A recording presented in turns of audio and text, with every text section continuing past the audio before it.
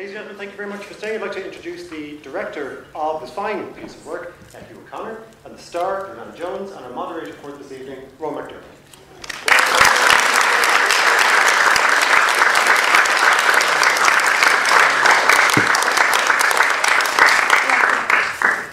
Hi everyone, my name is McDermott. I'm the film editor for Hot Press magazine and a columnist for the Irish Times, and personally love films, first of all, about smart, interesting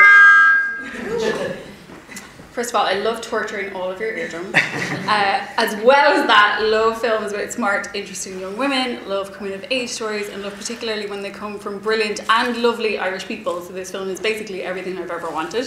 So I'm delighted to be here. And this is Hugh O'Conor and Jordanne Jones, and we are going to have a bit of a chat. I'm also going to throw open this little Q&A to ye at the end, so if you have questions, if you have comments, feel free to get involved. But before we start, can we just have one more round of applause, because they're so amazing.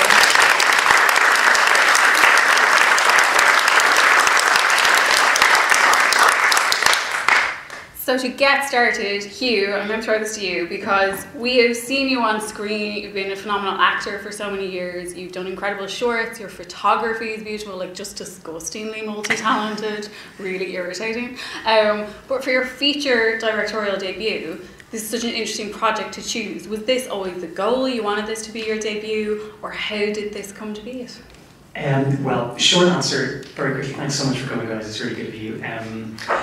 I'd written and kind of directed some shorts, and I was working on a feature with the film board, and the development guy decided he didn't like the script after the first draft, and I was depressed and I didn't know what to do, and I ended up doing a play, acting in a play, and I was acting with an actor called Stephen Swift, a lovely actor who passed away about 2 years ago, and I was in college with him, and he saw I was reading a book called Skippy Dies, and I was thinking maybe working with a writer so I wouldn't just be banging my head against a brick wall, and so he put me in touch with Paul, and so I kind of basically pitched him an idea about, what if we had no money but we could do a film? Would you write like a suburban story maybe about teenagers? I was pitching like Twin Peaks for teenagers, was my pitch, and which is clearly what that is now, right? But so he came back with an idea about two sisters, and that's sort of where we started. So I sort of said to him, you be the writer, I'll be the director, and then we won't fight that much, which we didn't. But you had already worked with Jordanne because you had acted together. So when you were reading the script and coming up with the story, did she instantly come to mind, or did this process come later? It sort of evolved because, we probably worked together in 2017, maybe? Or yeah, I think that's 2016 we had done, yeah. So it should have been blindingly obvious, but it wasn't. But then I think actually when Jordanne's name came up, I'd seen Dave Tymon's short and the Frank Berry film, so I knew Jordanne, and obviously I had acted with her, so it made loads of sense. And I was doing a play in New York with Charlie Murphy, and we saw Jordanne's tape, and I remember Charlie was just like, she's amazing, you could hire her. So I'll totally take credit for that as well. So the short that we're referring to is Heartbreak by Emma Kerwin, which is so stunning and went completely viral and brought Jordanne to all these audiences who immediately appreciate her talent. And I Used to Be Here, which is Frank Berry's stunning film. But Jordanne, reading the script then, and also the prospect of working with Hugh, who you'd worked with, getting to work with a director who's also an actor must be so appealing, because I would presume that there's a level of empathy and awareness of what actors want to do and how they want to collaborate. That must have been like very comforting. Yeah, I was very lucky to have Hugh as a director, and it was definitely noticeable that he was an actor as well, and it really benefited my role, and he allowed us so much space and freedom to play around with the role, and it was just, I was immediately comfortable on set because I had worked with him and I knew that he was a lovely person, and it was just a really great atmosphere. And tell me about the appeal of Emma, because we've spoken before, and Emma is such a, if anyone here wasn't a weird girl growing up, if you're a girl, I won't understand you. I was a weird girl growing up, that idea of feeling out of place, which I think all teenagers do, but Emma feels it so deeply. Was that something you could empathise with and immediately recognise? Yeah, definitely. For Emma, I felt really strongly about how she expressed herself through music, through her style, through her way of thinking, even if it was really pretentious sometimes, because it's kind of dismissed a lot when teenagers go on that journey of finding themselves, and they're told, oh, it's a phase, they're delusional or whatever. So I didn't want Emma to come across that way, and we had discussed that together. So we didn't want to, change her pretty in pink like Chantal by the end. They both have to get somewhere within themselves without completely changing themselves, because we didn't want to give out that message. So I think that done a good job of what we were going for. Absolutely. Yeah. And tell me a little bit about working together, because obviously you're directing and there's another man writing the script about two girls. So tell me about working with Jordanne, getting feedback and how you guys collaborated to create the characters. Yeah, I know, we so we thought about that. We need to own the fact that we're both pale Irish men in our 40s who've kind of worked on this, and the only excuse is that that's how it ended up happening. But that's why Jordanne was such an important part of the kind of the construction of it, and also Rebecca, our producer, I think she's got like 5 sisters, and so and I have a brother who I fought with all my teens, and my cousin is born is there, I think he knows about that, and I guess everyone has family, and so we all know that experience, but particularly from the female point of view, it was really, really important that Jordanne felt like every scene she would, that she believed in, and particularly stuff with Mo, we talked about that, and make sure that you were comfortable, and would you kiss him? And she was like, I wouldn't. If you were saying that, I wouldn't. So we were like, okay, well, what would you say then? So it was literally to that kind of degree. And talk to me that, because I love that point about making sure that Emma doesn't completely have a complete makeover and suddenly end up in all pastels and doesn't change herself. Because even in classic teenage films like The Breakfast Club, you have Ali Sheedy starting out as the glorious weirdo, and by the end they do give her the makeover to make her more palatable, which always feels like a bit of a sellout. So tell me about kind of teen movie influences, and then what tropes you deliberately wanted to play with.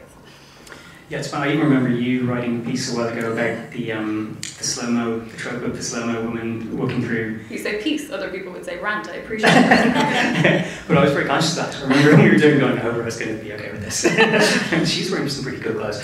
But we did talk about the 80s movies. Well, you guys had never heard of any of the ones that we were talking about, which made me feel really old. But there were things, obviously Superbad, something like that. I mean, that was a reference for us. I just saw Booksmart, which is amazing. And just blew me away. But yeah, that was kind of we talked again like before about Molly Ringwald and all those movies being quite serious and sort of being the heartfelt one, and the one who's actually going through stuff and suffering. She's actually not that funny. She's sort of more, she's just living her life, and if everyone else can be a little bit funnier because she's sort of going through a real process, and that was again something that Jordanne brought to it. She's so honest and real and can't be untruthful that we knew we had that on our side, which was amazing.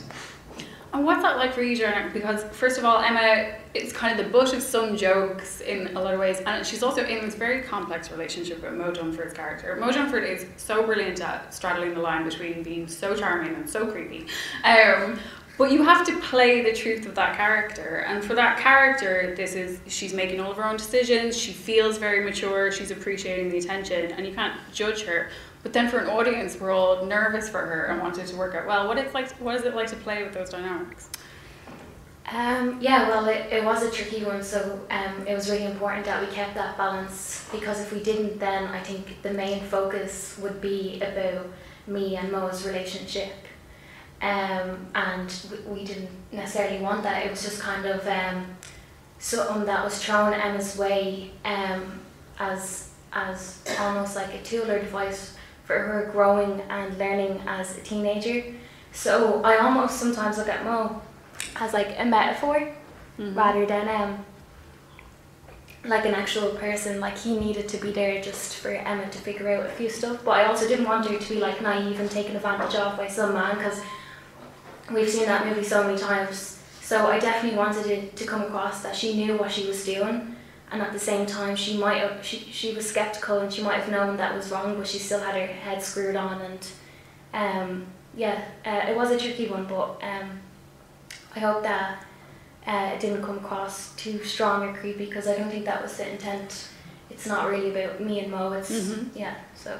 And I think that's what's so fascinating, again, the idea of upending tropes, because we've seen the pretty girl on screen, the pretty popular girl on screen, being the mean one or having everything come to her easy. And then you learn Chantal has worked very hard Even Emma has like a moment where she essentially slut shames Chantal, and that flips the script, because again we're used to seeing kind of the oddball weirdo goth girl being deemed to be promiscuous.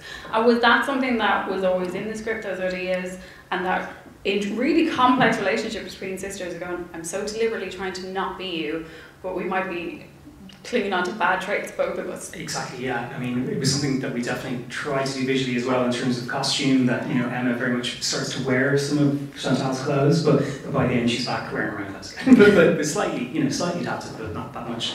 But that was, yeah, it was really important. I mean, obviously Emma, it's seen from Emma's point of view, so in a way Chantal can be seen to be, you know, she's almost made out to be worse than she really is, because she's actually gives her loads of good advice, is the only one saying don't do this, you know, and you know, I care about you. But it's Emma's not really seeing that, because she's, you know, in her own kind of bubble like we all are. So it was important from Leah's point of view as well that she wasn't playing, you know, even though she's obviously a smart person, she didn't want to be, you know, at the same time, she's got a little bit to learn as well, obviously, Chantal, you know, to be more inclusive of her sister and stuff. So they both have stuff to learn, but yeah. I want to talk about the idea of the mirror image and even their distinct styles, because I love that shot when you can see the two bedrooms and how diametrically opposed they are. But that's like a theme that comes up in your photography a lot, like the idea of reflections and mirror imagery. That's right, Graham. If you haven't seen his Instagram, so beautiful, so accessible. Reflections, guys, they slow work. But talk to me about creating the visual style of the film, because it's also, there's so much colour and it's so fun and playful. Like, did you know what it was going to look like going in? How did you, because you shot it in 20 days, which is not a lot of time, so did you have to know exactly what shots you wanted, how it looked? Yeah, it was terrifying. There's like on the monitor, you kind of have the time going by, but it's also got the seconds, and the seconds are going by in tens as well, and you're just watching it, like, it's hypnotic, you're just watching the time go by, and you're going, how do we even get anything done? So I would shot list the night before, and, you know, be really prepared, so even if you throw it away, at least you know in terms of the hour going by, how far you are in each scene and how far faster we have to go. But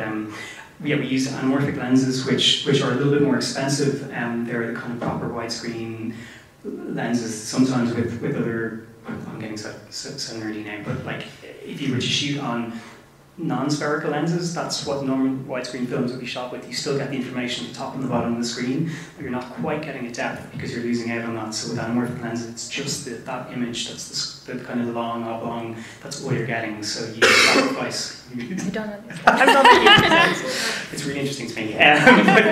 But hopefully you wouldn't really notice. It's just sort of like, they're a lovely lens that really give an extra depth, and they're not always used. I think they were used in Ferris Bueller, and actually Fleabag used them for the first and second series, but the first series actually used my nose Fleabag because it was so beautifully shot, but you don't really notice why, but you just know there's something different about it, and then obviously with the colours and stuff, we worked on all those, and Chantal's world versus Emma's world, and that was really good fun. Neil, the designer, and Annie Atkins designed the poster, but she also designed the book and the room, Emma's room, and stuff like that. Annie Atkins, who has worked with Wes Anderson, and who was incredible. Yeah.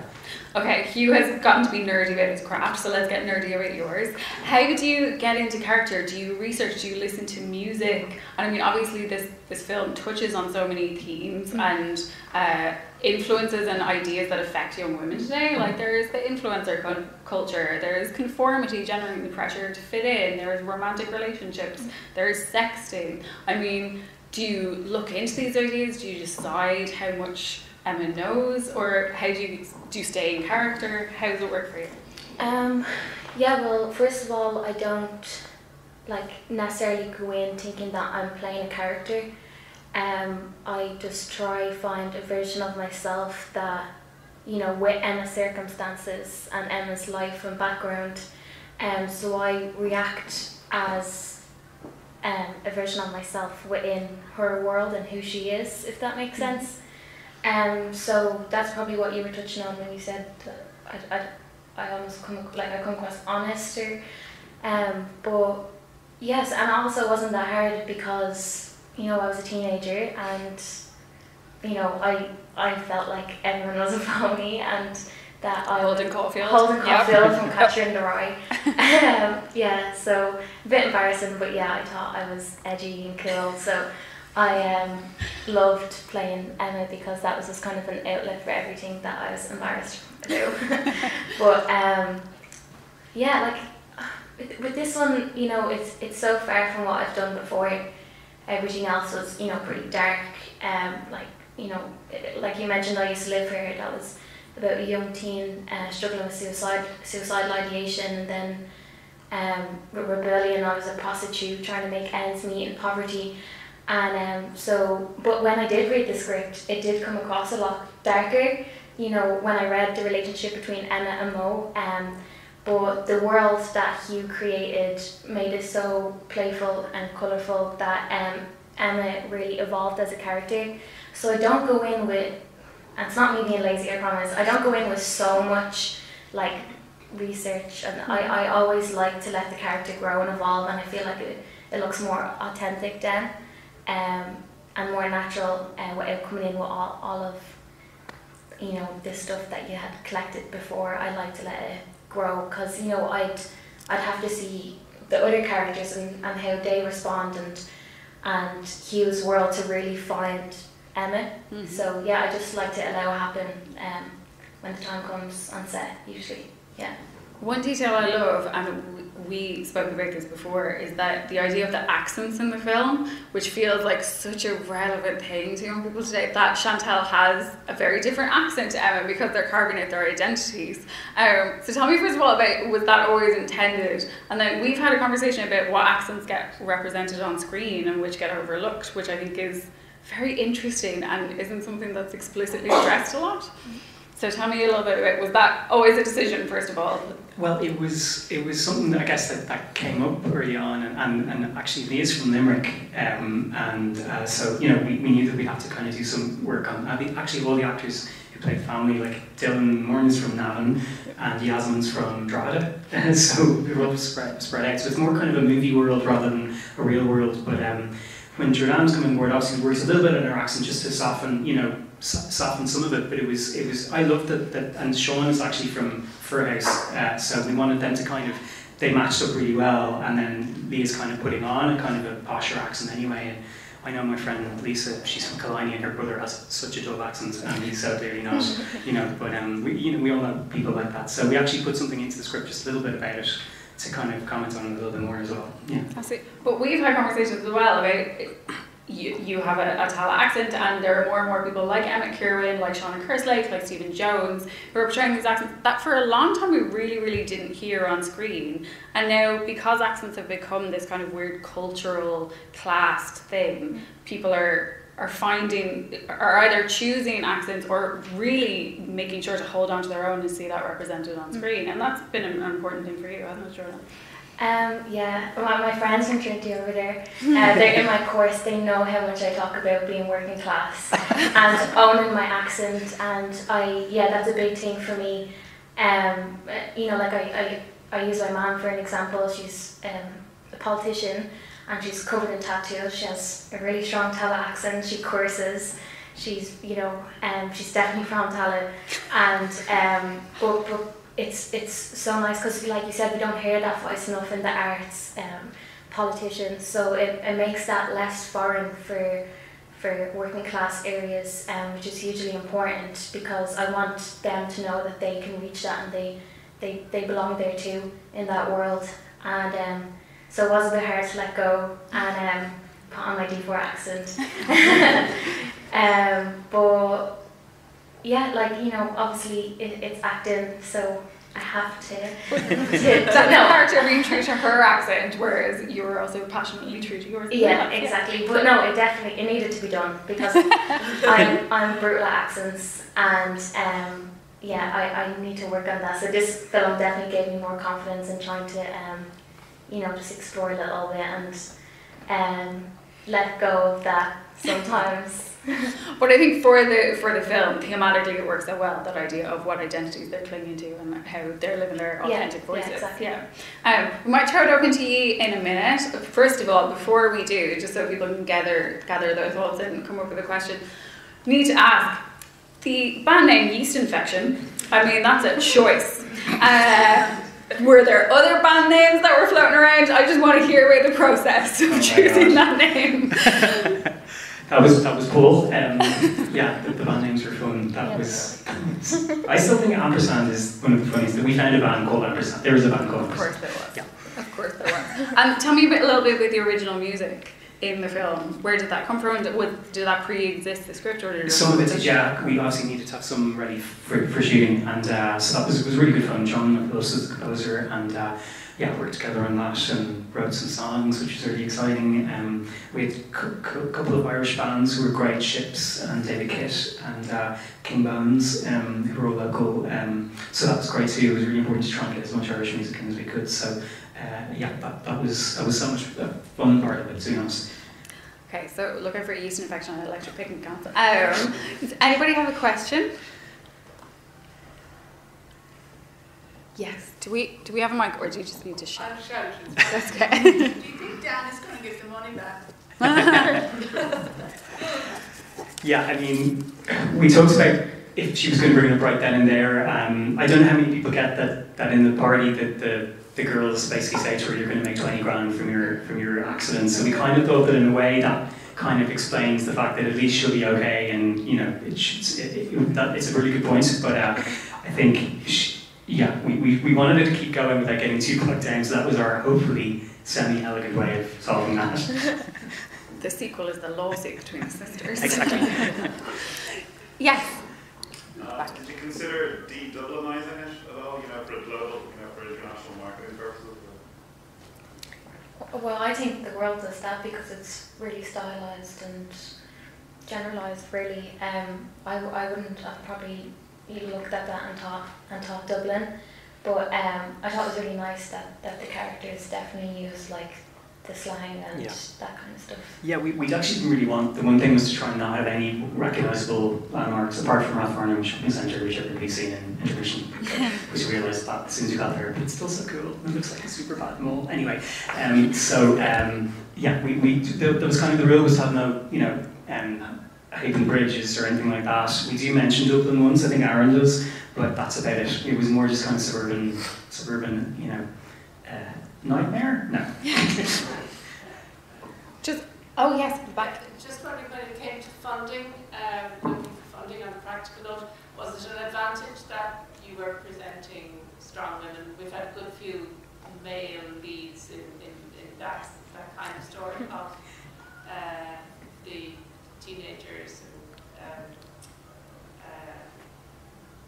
Handsome Devil and Richard Dade and that sort of male angst. Yeah, I mean, to be honest, it was probably about 5 years ago, and even then, it was a more male film board, but it was again just something that felt right for the story. So it was never, it was never done as an agenda or anything like that. But we just thought the idea of the two sisters was really interesting, and a really interesting dynamic that we hadn't sort of necessarily seen in an Irish movie. And I was a bad goth growing up, so I totally identified. Just a really responsible goth in the heat, like. Just really sweaty. Yeah. And didn't even have a proper haircut. It was just that my hair grew out. It wasn't like it was a proper curette, like some of my friends could back on it really well. Mine was just like a mess. Sorry, that's a reference. There isn't a social media account just called Goths in the Heat, and it's just Goths in all the paraphernalia. Just during the summer, looking very sweaty and uncomfortable. Does anyone else have a question? Yes. What did Emma and Chantal get in the leaving cert? I don't know if I... Well, I'm in your course on Thank you, guys. Actually, I know, because you're studying film and English in Trinity, and I'd love to hear, having already been in film and TV and acting, how is it now studying it? Is it making you want to write and direct things? How are you feeling it? Yes. Well, I saw how stressed Hugh was as a director. I was so relaxed. You were talking at the time to get down. I don't know what I'd say for that. It's a lot more relaxing being an actor. But no, doing film has definitely opened my mind, probably. But no, acting is where I'm at right now. We'll re-ask. But I appreciate it. Actually, Hugh, I'd love to know, because you started acting so young. You were, what age? 10 when you were your first role? Yeah. Is that in your head when you're directing, particularly working with a lot of young people? Were there experiences that you had as working as a child actor, saying this was very stressful, or I really appreciated when directors did this? It's definitely my head. I was really lucky in a lot of my early experiences because I worked with really great people, and then did have a couple of terrible ones. I was in a horror film called Red Rex when I was about 10, which I don't know if you've seen, which is a classic. But I get my head bitten off after about 10 minutes. And I got to do the classic scene, which is literally I'm reading a comic book and I look at it and I go, and then my head is on stick basically from then on. But the director was really mean to me, and he was like quite impatient, and he said the first thing he was like, just look directly into the camera. And I was like, but you're not supposed to look in the camera. And he's like, it's for a camera shot. And I was like, I don't know what you're talking about. So it just got really stressful, and they brought me in to meet the monster, and they were like, we don't want you to freak out when you see the monster, so we're going to just show you the monster. Here it is, now So that totally freaked me out, so I was afraid of the monster the entire movie, and it is quite scary. I'm getting off the point. I had lots of really good experiences. Okay, so just about your childhood trauma now, it's fine. So yeah, but no, luckily I had loads of really good ones, so my parents were really careful about me honest in school and stuff, so I didn't do that much, and I stayed in school, so. Okay. Final questions before we wrap it up and let you wander out into the sunshine and into some Pride celebrations. I would love to hear about what's coming up next for both of you, because you literally just wrapped on a project today. Was it your last day of shooting? Can you tell us about it, or is it top secret? Oh, I'm really bad. I don't want to get in trouble. Well, it's another period piece. So I just filmed Rebellion and Resistance, and after jumping into another period piece, it was really hard today because it was so sunny, and I was in a corset, and it's like layers and layers because it's set in the Victorian ages. It was dreadful. No, it's a black comedy. It's called Dead Still, and it's a great cast, and I'm going to leave it there. So everyone keep an eye out. And Hugh, you're working on a couple of projects, including an animated project, which is very interesting. I had an animation that I finished called The Overcoat, so that was, I think we're hoping that might be on TV this Christmas. So we've been working on a series, actually, a different series about an animation project, and directed by the RT called Head Cases, so I think that's out in September, and just working on a couple more writing things. Brag about who's in Head Cases. Yeah, Shauna Kurzlake and Charlie Bailey. Charlie wrote it for her, and Shauna running a hair salon and our team. So it's fun, yeah. Okay, so 2 things to keep an eye out for, and I think after that film, I think you'll agree. We're excited to see what these guys do next because they're amazing. So everyone, thank you so much for coming. Can you give these two a